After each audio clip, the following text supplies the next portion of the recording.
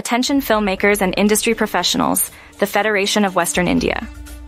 Cine employees, FWICE, has made a significant appeal in light of recent events. The FWICE has called for a boycott of shoots in the Maldives due to derogatory remarks made about Prime Minister Narendra Modi. They are urging filmmakers to opt for similar locations in India instead. This decision comes after prominent personalities from Maldives mocked India and its Prime Minister.